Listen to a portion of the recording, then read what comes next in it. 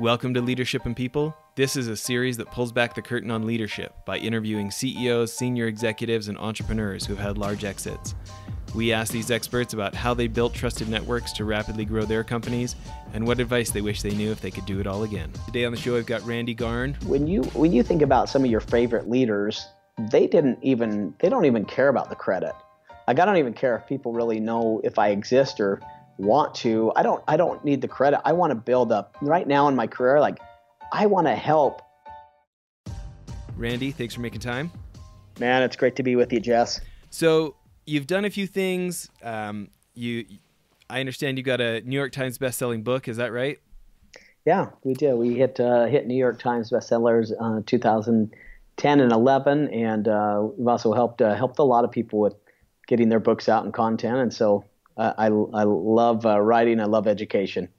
So you've built a company. You're in private equity now. You're helping other tech businesses. Well, first, tell us about your book and the best place for somebody to check that out. Yeah, we wrote a book called Prosper, Ethan Willis and I, and we worked closely with Ken Blanchard and wrote a book with him called The 1 Minute Entrepreneur. And so you can get it on Amazon. It's Prosper is the name of the book, and it's really kind of the whole thing about how to balance money, happiness, and sustainability. And it was a ton of fun writing it, and really it helps you to self-reflect and say, like, man, how do I do those things? Because the book really is about, a lot of people that we probably know have had really good success at making a lot of money, but they're miserable. There's other people that are really happy but don't have a lot of money, and there's also a lot of people that are like grasshoppers, great on takeoff. You never know where they're going to land. And so we really, the term prosper is actually multidimensional. It's a combination of how to balance money, making money, having fun, and doing it over a long period of time. And that's when you really have sustainable growth and satisfaction in your life. So that's kind of the premise of it. But yeah, you can get it on Amazon. It's just Prosper, Randy Garn. That's great. And so nowadays, you're obviously doing private equity with Greer Co., spending a lot of time with sounds like one of your portfolio companies, Skipio. Can you tell us what that's about? Yeah, we have an amazing company. Kind of like if you ask me what I've spent my 10,000 hours in, and what my real core competency is, it is one, growing people and helping other people see more and do more in themselves. My dad was a high school football coach for 29 years and kind of growing up in the whole coaching space. And we build a pretty, one of the largest coaching and training companies in the nation from 99 to 2012 and had a blast doing that. But right now, Skipio is, I love watching for things that are really hot in the tech space and especially in marketing and communications. And to grow any company, you got to be able to communicate well with your customers, right? So we built we built a company called Skipio, and it's actually a text mobile marketing company. And so, as you know, not a lot of people are reading email anymore, right? There's certainly an avalanche of it. Yes. So I mean, open rate on email as 2017, it's 2018 now, is about 12%. And so we're teaching people how to utilize mobile marketing, text and voice broadcasting appropriately with SMS and MMS. So that's kind of it's a text-based mobile marketing company for customer acquisition, customer communication, client retention, all that fun stuff. So it's exploding and a ton of fun. Yeah, no kidding. And tell us about the business you built and sold. So there's been several. We did a company called Prosper. We built that up, and it was a ton of fun. We had well over 700 employees and had clients in 80 different countries. Had built up a pretty large database of well over 2.4 million people. So that was a ton of fun to really grow that and learn a ton there of, man, how you take a company from zero. We bootstrapped that thing from the very beginning, and so it was just growing every single person. From one of my favorite employees, Jade, started in customer care and became our chief marketing officer because he kept learning and growing. And so it was a ton of fun growing that, and the people that I'd met and fostered through that are still still really good friends and actually doing business with us today with the with Skipio and the mobile marketing company. So it was a huge success and a ton of fun. Yeah, no kidding.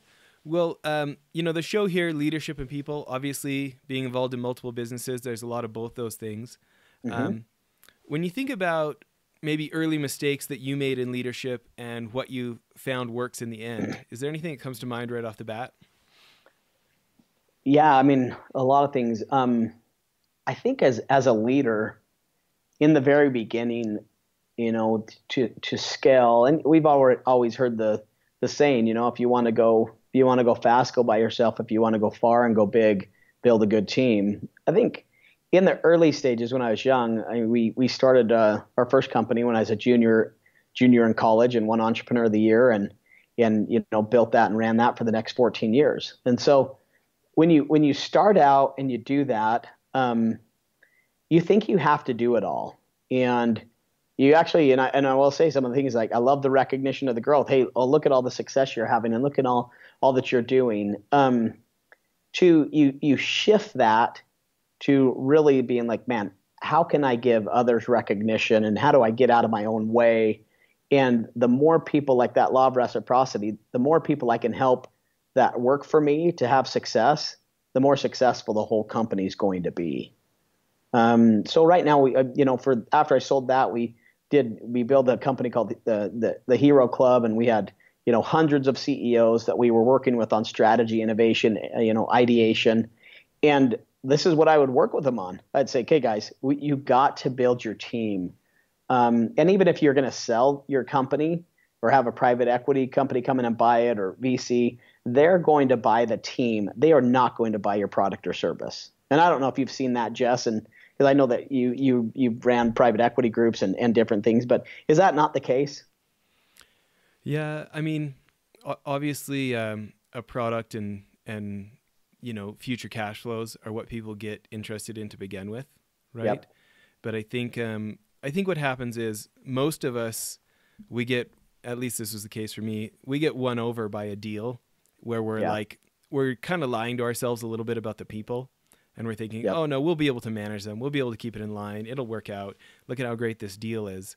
And in my experience, those have been some of the biggest financial regrets in my life, right? Yep. Yep. And I think maybe it's maybe there's plenty of people smarter than me that don't do that in the first place. But I'm guessing there's a few folks like me that they get in it for the deal at first, thinking they can handle the less than stellar people or the things that they're trying to convince themselves are just fine about the people involved, and never seems to pan out in my experience. Exactly. So I mean, to have a really, the difference between a really big company, let's say, for a $20 million company, is you might have a really good product, or you might have a really good team that's really good at marketing and sales.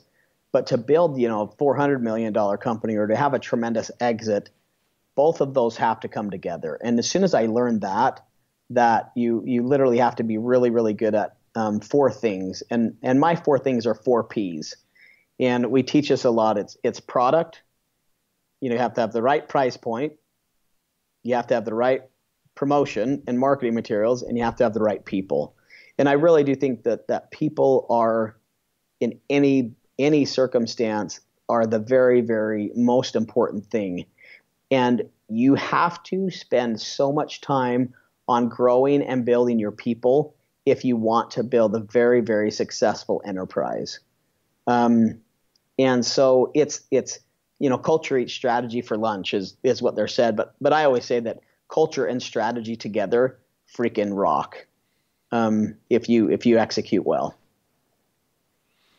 Yeah, when you think about how many people pay lip service to that type of messaging versus the folks Mm-hmm. that actually do it.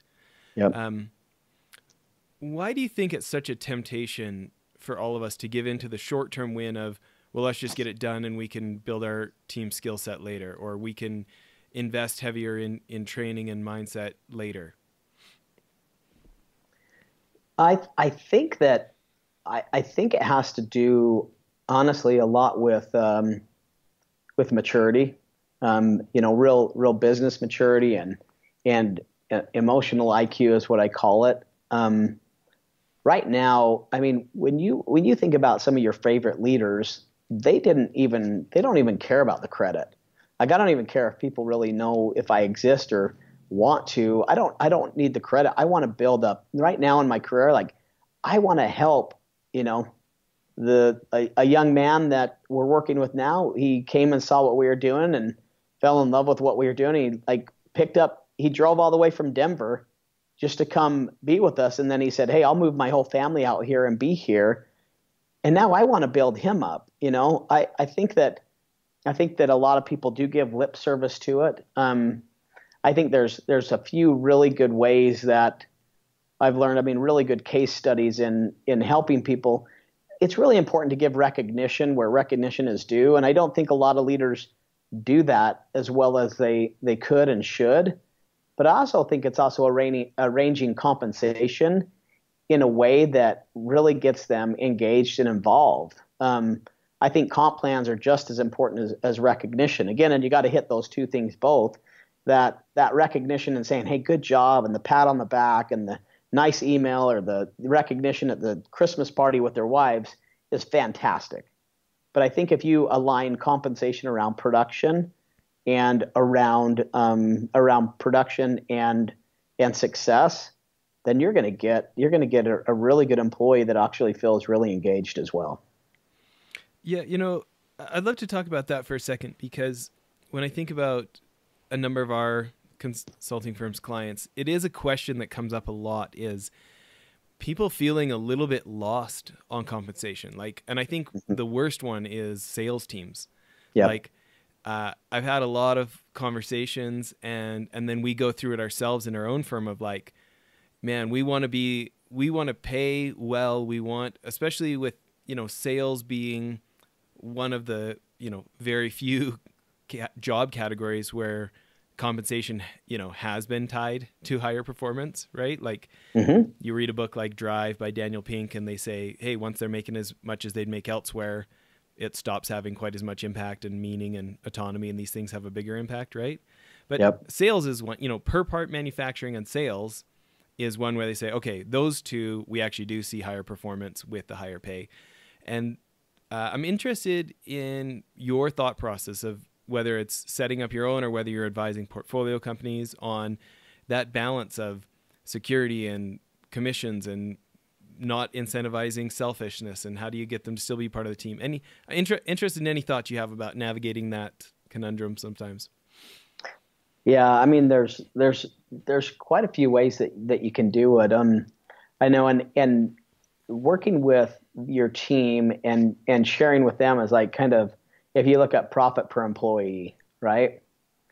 And you do that just by dividing, your profit divided by the amount of employees that you have. Because I love it when somebody asks me, is like, hey, how many employees do you have?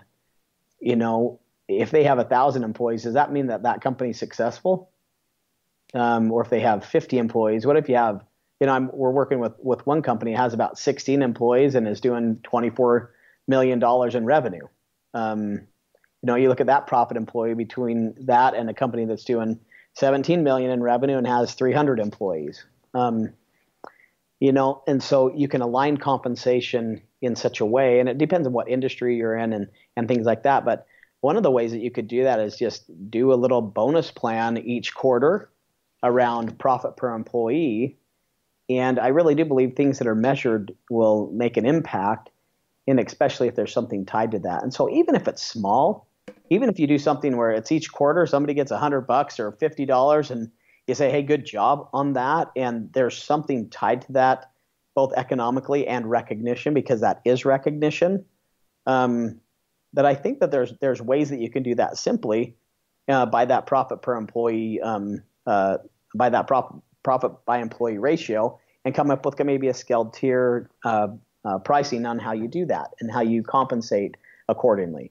So you could do that from the receptionist down to your business development guy to your engineer, and so that everybody's aligned in the success of the company.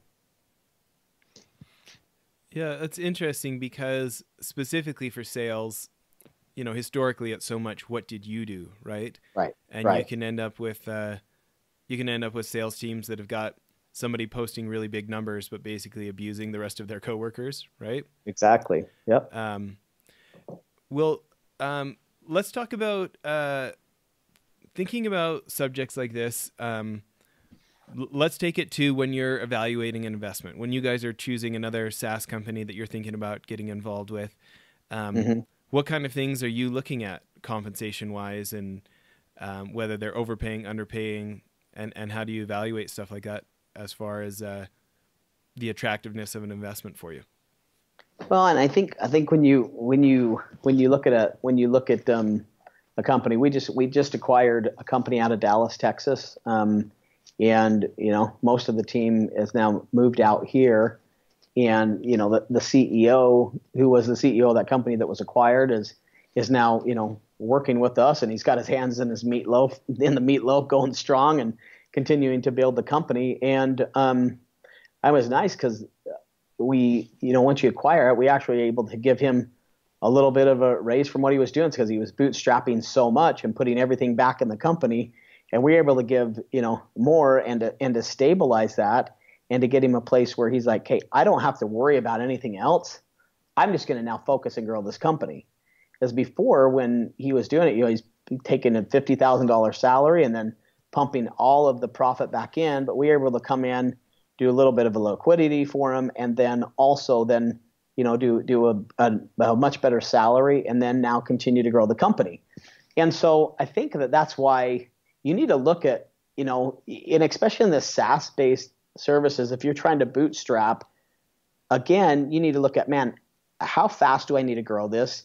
Is my economic, we look at the economic engine of the company first and foremost, is like, is it a solid product? Is it in the right space? Can we continue to get the right engineers and software to grow? And then let's look at the compensation of the team, where we are able to come in and acquire that, and then give everybody a lift, and now that's just running hard. And so it's different. You run it differently when you're able to really do that. But then you got to now align on performance. Okay, guys, we're upping everybody's, increasing people's salary, and we're doing this. But now we have to run hard. Now we've got to perform. We've got the resources needed, and now we're going to, grow this thing from, $1 million to 15 million in 2 years. And so specifically with that, let's talk about that one. Where you guys are, I mean, it sounds like you're trying to change the pace of what's happening. Mm-hmm. What's a tangible thing? Like, let's say somebody listening today is saying, okay, we have kind of hit that milestone, and now we want to accelerate our team to that next level. Any like tactical examples of what that looks like structurally, or is there a scoreboard on the wall, or what's an example of helping them run at that faster pace? Yeah, I mean, there's a good example. I mean, that we did back, and this is kind of for sales specifically, is, sales, it can be an individual sport, right? But we were able to, we had actually hundreds of sales reps. We were able to break them into pods of, 8 to 10 with a manager over them, where before everybody was just kind of on commission based, base salary plus, commissions of what they did. We actually started to gamify it, and we put them in, and I've actually seen, groups of 6 to 10 work really, really well with a manager. And what we did is we said, okay, here's your base, here's your commissions, and then we said, for your team, if you guys hit these different levels in sales volumes, then we'll give an extra 2% kicker that's shared with everybody, but that's shared with your whole team, but according to how much revenue you brought in. So if somebody brought in $10,000 in sales and somebody brought in, $48,000, it would be pari passu on how much of that 2% they would get. But everybody would get a little kicker. So it became a really good team effort to have great success. And so, but it was, again, on what they were able to do. And then, so I mean, doing fun things like that, where there's a team incentive, and breaking them into teams so that there's more teamwork and effort, that worked really, really well for us. And then we just exploded once we kind of came up with that compensation structure. Interesting. Anything besides the structure to help people want to bring more of that team feeling to work on a, something that can be an individual sport like that? Um, it is, yes, we do. I mean, not just, and I'll go off the compensation to actually doing team incentives. I do a lot of training, a lot of work on really kind of experience economy. And, we'll take our sales team out and go shotgun shooting, for the day, or, do an incentive, whoever does the best, or we'll take our executive team, out skiing. We just had Mark Eaton come into our office, and we hired Mark Eaton to come in, and he talked about the four commitments of a winning team.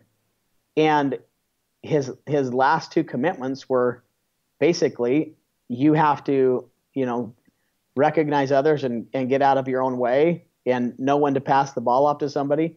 And his last one was, take care of your teammates, have loyalty. And the more you build people up in that. So Mark came in here and talked just recently, actually on Monday, about, culture and about teamwork. And so we bring a guest speaker in every single month. Every month we bring somebody in that focuses on culture, that focuses on teamwork, that focuses on growth. And so also keeping the employees really, in the right mindset and things is really, really healthy. And so we actually invest quite a bit in training and quite a bit in leadership, along with aligning that compensation. Yeah, I'm interested in that subject for a minute, because I think it's easy for people to feel like, on the outside, bringing in, Mark Eaton, for people that don't know, wasn't he Hall of Fame for like second most amount of rebounds in NBA history or something like that? Yeah, I mean, the guy's just ginormous heart, ginormous person. He's 7'4". If you go to 7foot4.com. But yeah, he just wrote a new book that's actually going to be coming out in April, and he kind of shared everything with us. But yeah, Mark is he's humble, he's amazing. He was an auto mechanic, and they found him underneath the hood of a car, and he played for UCLA, and then he went on to be the NBA's all-time shot blocker. And the guy's just awesome. But he inspired everybody to kind of basically said, quit thinking about yourselves. The more you give, the more you're going to get. And he shared real stories with a coach that brought him under his wing. He would have never played in the NBA. His dad didn't believe in him, and now he had one of the most successful careers of all times. But he said once he learned how to play a team game, even the Utah Jazz were horrible. They were horrible. They couldn't even get people to the stadium. He said when he started, there was maybe 3,000 to 4,000 people max at each game, and they were all just playing an individual game. And so he came in and shared with us the coach's philosophy. Frank Layden came and shared with us. He's like, guys, you guys aren't the best players, but we're going to be the best team. And honestly, for this whole week, our guys have been working together. We've been breaking records. They've been discussing what he shared with us. So it has been phenomenal, because now people's mindsets are in the right place. And that's so important, that your employees feel, both engaged, and that you're investing in them, and that they're watching out for one another. And so when you have a company that literally cares about one another and wants each other to succeed, and you get away from that just one-on-one playing, whether it's the engineer team or the sales team or the marketing team, where everybody's working together, where the marketing team goes, man, if I don't do this well, then our sales guys aren't going to have the materials they need to sell. And then the product team's like, man, if I don't get this product done by May 1st, then they're not going to be able to do this event, right? And so it's when you work together that you see some really good magic happen. So we had Rob Schallenberger on leadership come in the month before that, and then we've got another guy. We had Dave Horsager. He's talks about the speed of trust come in. He's coming in next month. And so, he speaks to the UN and all over. And so, I mean, we really, really believe in educating our employees and helping them really learn from the greatest thought leaders. That's great. Well, listen, I think it's a good part to end part one of the episode. Before we go, where's a good place for people to check out what you guys are doing? Is it go to Skipio.com, or what's the best link for somebody? Yeah, it'd be awesome if you want to check it out. It's really hot tech that's growing like crazy. If you just go to Skipio.com, Skipio.com is the best place to go kind of check out what we're doing. And we have it right now, so you can go in and get a demo if you want to go in and get a demo of it. But it's a really fun technology. Very cool. Okay, thanks for making time. Awesome. Thanks, Jess.